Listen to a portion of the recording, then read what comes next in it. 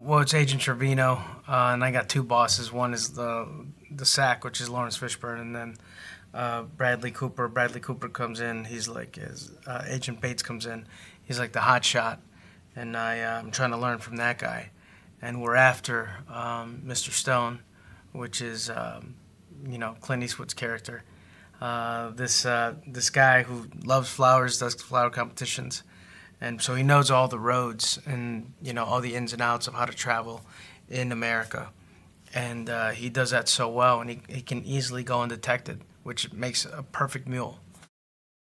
I think that, the space that Clint creates is kind of, it adds pressure, but at the same time, it's kind of you're kind of free. You know that, if you fall on your face, it's okay. He just wants you to try things, and he wants to record experiences. And I remember recording, with Bradley. Bradley's the same way. He's like, try anything, dude, try anything. And I was just blurting out some stuff, in the surveillance van that I don't remember saying, to be honest with you. One of the guys was like, hey, when you said this, it was cool. I was like, oh, right on. Don't remember. But it's cool that you can just have that freedom, and because Clint, is a very good actor. And so he knows, the process, and so does Bradley.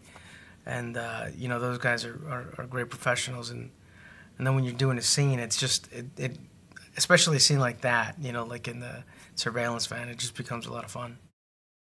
I think it's going to be entertaining, and it's going to be, from the stuff that I've seen, they're really going to feel for his character. And it also has a lot of humor. Something that's already instilled into the screenplay. And I think that they're going to want to see, more than anything, Clint go through this journey, which, a lot of people know the story, but a lot of people don't. And even if they do, they'll be surprised as to where it leads them.